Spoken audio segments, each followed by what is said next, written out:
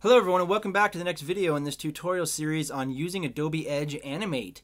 So today what I want to talk to you about is embedding YouTube videos into your Adobe Edge Animate projects, okay? And about a little bit of a bug or a workaround that you will encounter at this time when using Firefox. And I do say at this time because everything's always changing with these browsers and we're in this browser war with compatibility right now.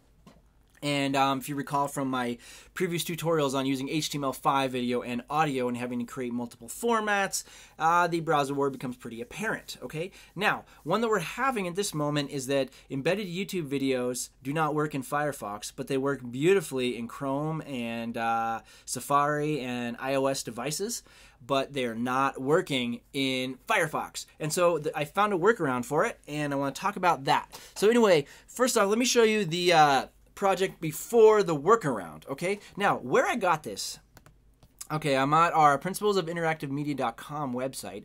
Now, I have this tutorial right here. And by the way, this tutorial series right here, this Adobe Easy, it's some seriously good tutorials. So I recommend going through every single one of them. Okay, now, this tutorial here, and there's several others online, and if you do a search on how to embed YouTube videos into Adobe Edge Animate projects, you're going to come up with the same exact technique with the same code. And it works great in everything but Firefox, and that is totally unacceptable. However, it's what we have. So, okay, so let me show you. Everything that's laid out in this tutorial right here, and many others that you'll find, give you this, okay? And this works, okay? Well, when I say this, what I mean is this bit of JavaScript right here, okay? And this works just fine. We're just missing a couple of things that make this work in Firefox. So anyway, let's see here. What I did is I drew this little world out in Adobe Illustrator and then just animated some of the properties, okay? And I'll give you a version of this to download, and I'll stick it right on our Principles of Interactive Media website right here. And you can download this and actually, you know, cut and paste the JavaScript and actually see some of the other things that I did on here. For example, I made my clouds loop, so you can see how to loop a symbol. And then I've got some, you know, audio interaction and mouse over interaction and whatnot as well. So it's just something that you can see how I put it all together. Okay, now, in the techniques that you will find on doing this online, it'll tell you to create a placeholder rectangle the same size as your YouTube video. In my case, I embedded a YouTube video that I wanted to be 560 by 315 pixels. So that's what I had to make this rectangle, okay? And then you have to make that a symbol, okay? So it is a symbol, okay? And if I double click on that and go in and view this symbol, there it is, okay? Right there. Now, this works, okay? And basically you just create this placeholder right here. And then the JavaScript is saying go ahead and embed that video right over that spot, right there, 560 by 315. But this works on everything except for Chrome, or except for Firefox. So let's go ahead and preview in a browser locally on my machine, which will work. That now will work in Firefox. That'll work in Chrome, that'll work in Firefox, whatever. For some reason, it's when you actually put it on the internet live under a domain, then Firefox won't read it, okay? So you could maybe test this out and think, oh, it totally works, and then put it on your website and it's not going to work. But anyway, I'll go ahead and preview this so you can see what I'm talking about.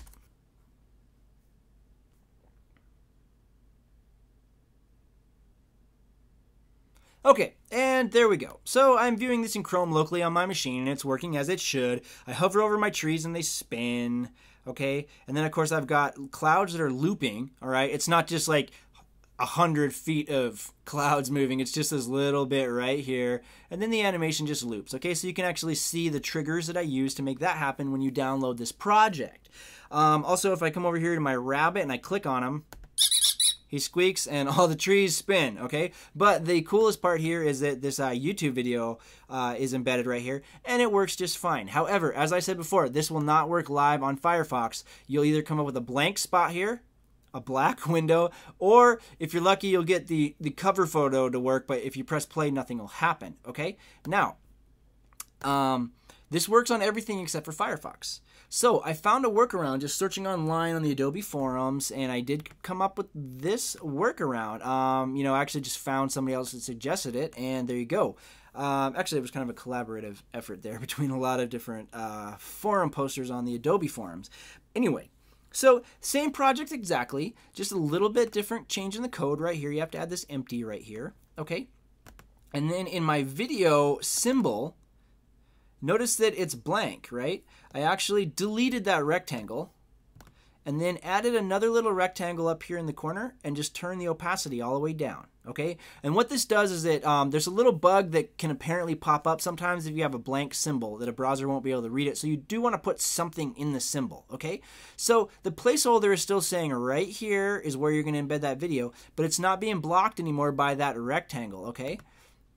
All right, and if you're confused at all about what I'm talking about, just go through this tutorial right here or any of the other ones that you find and get it to work, and you'll realize it works on every browser but Firefox, and then this workaround makes it work, okay? And again, you can download this project and see exactly what I did, cut and paste and all that good stuff, okay? So just to prove that this works, what I have is, let's see, where's my Firefox?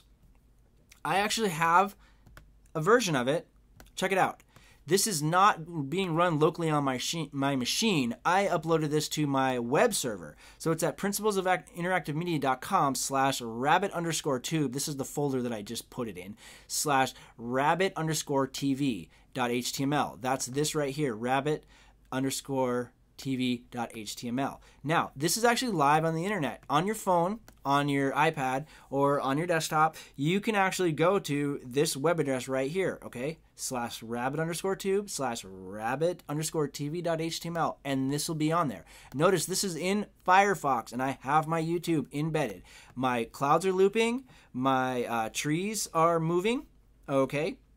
And see how I got some easing on those trees and stuff too. So take a look at the project and see the few different little things that I did on here. And then if I, click my rabbit here, it squeaks, and it, for some reason, his squeak makes all the trees spin. Okay. And then of course I have a YouTube here, and this is the major point of this little tutorial, is that the YouTube works.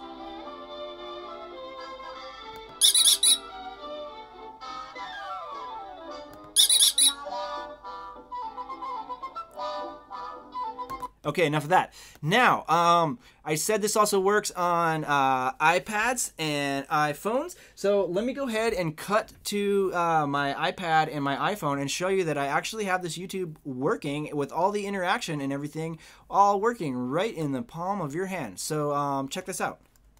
Okay, so here we go, as promised. So I have my iPad, and I'm just accessing my website live on the internet, and it is playing. Okay, I have my animations. You can see the clouds. Let's move the clouds down. There's my clouds moving. Of course, if I click on my rabbit, it does squeak and jump. And then I have my video here. All right. Also do full screen on that. Yep. Okay, so that works.